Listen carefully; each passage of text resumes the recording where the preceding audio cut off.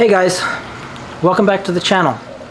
So tonight we have a clear forecast, but it's only from like 8 till 11 is the forecast of clear skies.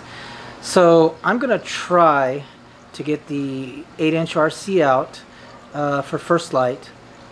If I can't get it first light, at least I'm gonna try and get my focus dialed in and get my guide scope lined up with my primary telescope, and hopefully if I still have time, maybe slew to a target or two and try to get first light. So with all that being said, let's go ahead and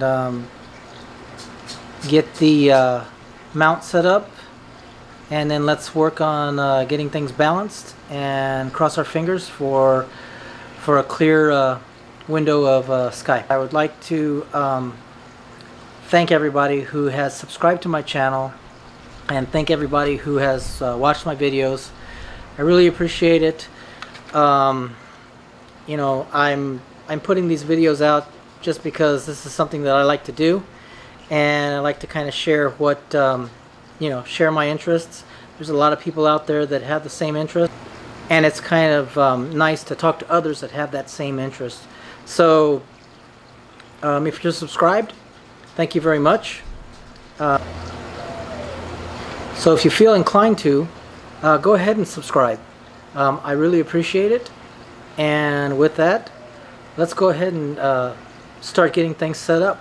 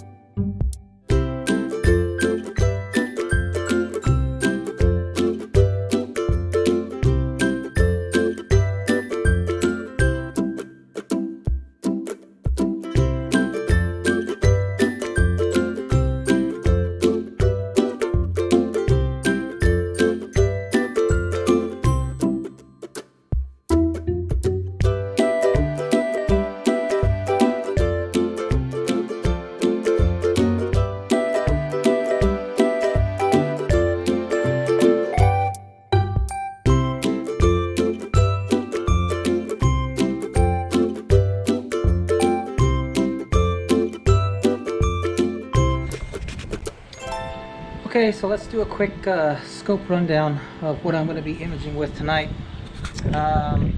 First time, so we're going to try to work out all the bugs and get everything set up. So this is the Orion 8-inch Ritchey Chretien Astrograph. It has a focal length of 1600 millimeters. The aperture is 200 millimeters. It is f8. For guiding, I'm going to be guiding with the 80 millimeter Orion short tube, which has an 80 millimeter aperture and a 400 millimeter focal length. I'll be using the Orion StarShoot auto guider. I've had this forever. It hasn't let me down yet. And for the primary camera, we are going to be using the Orion G26 one-shot color. It has the APS-C sensor in it, and this will all be riding on top of my Atlas EQG mount that is rated to 40 pounds. This whole setup right here, I've weighed it, and it comes in at about 25.2. Whoops, should have shut that door. I've weighed this setup, and it comes in at 25.2 pounds. So we should be plenty under the weight capacity of the Atlas EQG. Okay, so I think we have everything set up, at least from a mount and telescope perspective. So now I just need to wait for it to get dark and do a polar alignment. So it looks like forecast is turning out as they say. Right now my skies are crystal clear, so I may have all night to test out the Ritchey Chretien 8-inch and get some first light images, or at least get through my focusing, get through the focusing and make sure that I have the focusing down, and make sure that my guide scope is lined up with my primary OTA. So yeah, let's go ahead and shut the lid, and so we can keep everything from getting dusty. And once I can see Polaris, we'll come out and do our polar alignment.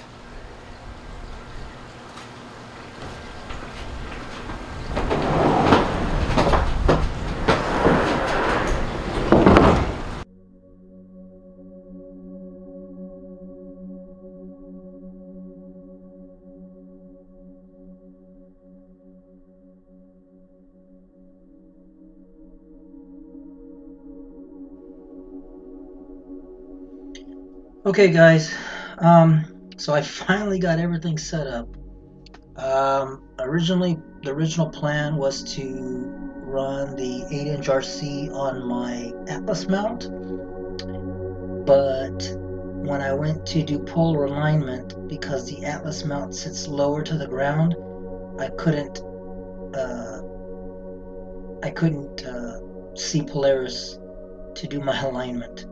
The Sirius mount, or the EQ5 mount, sits higher up, so from my observatory I'm able to clear my roof and polar align. So I had to scratch that whole idea.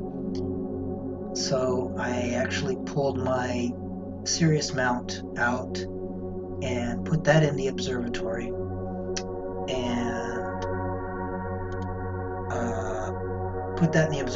got that polar line, and that's what I'm running the RC8 on right now.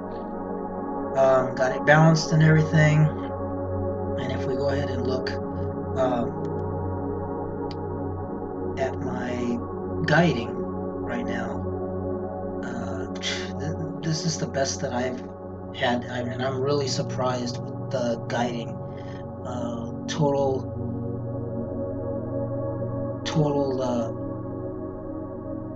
total RMS has been averaging about 0.6, and right now it's 0.53. So I'm just amazed at my guiding right now. I don't know if it's because it's a heavier scope. With the 8-inch Newtonian that was 1,000 millimeter before, which was a standard Newtonian, that thing was probably 3.5 foot long. This, because it's an RC, is fairly compact. It's about 2 foot long. I don't know the exact length of it, dimension-wise, but I think that helps with the balance and with the guiding. So earlier I took a video of I had a lot of problems finding focus, getting everything aligned, getting the guide scope lined up with the main OTA. Finally got that set up, and once I did that, the moon was out, so I took a short video of the moon, took a short video of Jupiter. I'll stack those and see if those come out, if they're worth anything. What I'm on right now is M16, the Eagle Nebula, and if we look at so guiding right now is at 0.7. Still a lot better than I've had even with my shorter focal length scopes. So if we look at a single sub, I'm shooting 240-second subs. Exposure finished. 240-second subs, no filter. Exposure started. I really should have put my L-enhanced filter in, but since this is just a test, I didn't. I was just mainly worried about finding focus and getting everything lined up. I'm going to be running into some light pollution here as it starts to set towards the west. That's in the direction of some big freight trucking facilities that leave their LED lights on all night long. And also that's the direction of Yuma, Arizona, the city that I live by. So far I've gotten 6 subs. I'll let it run tonight a little longer, and then I will I'll do my darks and flats, and then we'll see what we got in the morning. But if we look at it, just a single sub,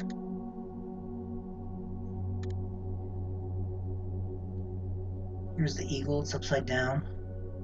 Doesn't look too bad. Collimation, I've got a little bit of elongated stars over here in the top right. A little elongation, not so much in the bottom right.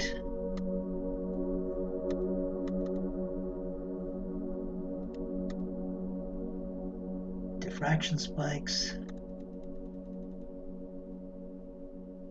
The lower left corner looks really good.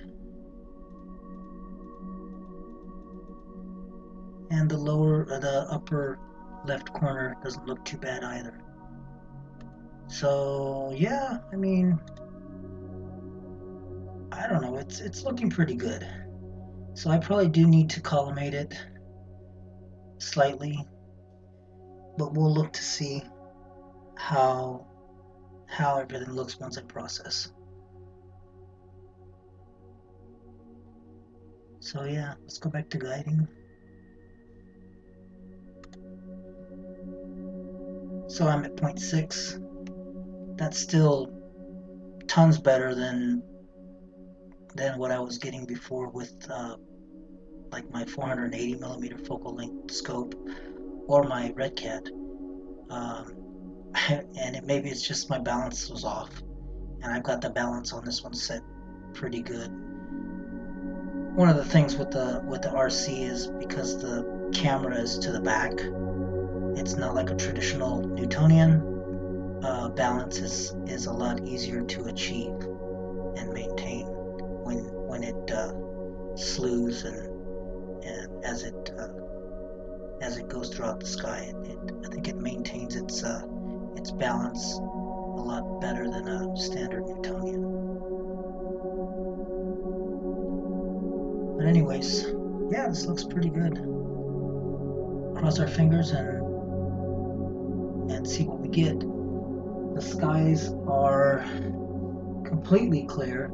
I have no clouds. I don't think I'll have any clouds till morning. Everything looks really, really, really good. So exposure finished. let's look at this next exposure. Exposure started. Yeah, these are turning out pretty good. Yeah. All right. Well, let's continue until we capture. Let's see how many lights we can capture, and we'll kind of go from there.